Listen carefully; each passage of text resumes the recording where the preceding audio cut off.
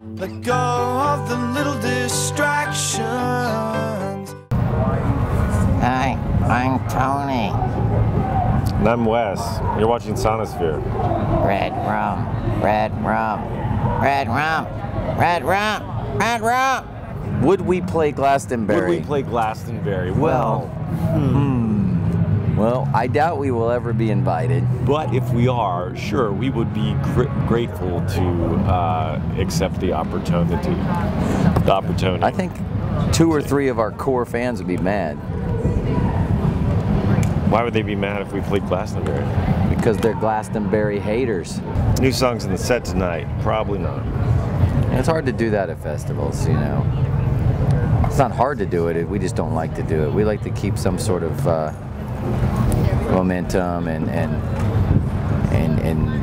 keeping people stimulated, you know, as a whole. And, I mean, sometimes we get a case of the fuck arounds and like to throw in some covers and mess around a little bit, but I don't know. Our set, we've never played a set, and we've never written a set and then stuck to it. And we never played a set the same. We have a problem. I'll make the set list about 15 minutes before we walk on stage, and then these guys go, "What are we playing?" And look, and then Sometimes it doesn't feel right. sometimes it doesn't feel right, and we just change it.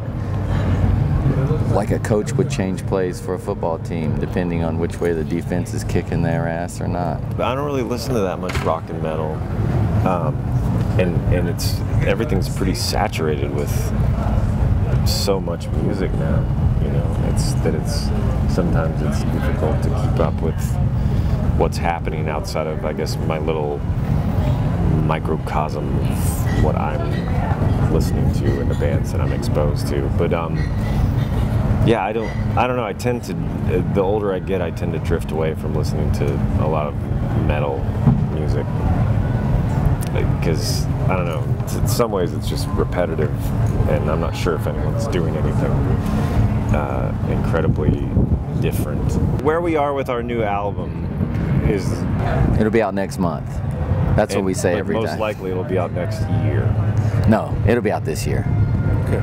But we're in the process of we see the finish line ahead, and we're really happy with how it feels and sounds. It's unique. It's very different. Not something that's going to have 10 nicely wrapped up songs that one of them hopefully makes our new set list, because no one wants to hear that. So we made this record for the reality of it all, for us, and something we were interested in doing.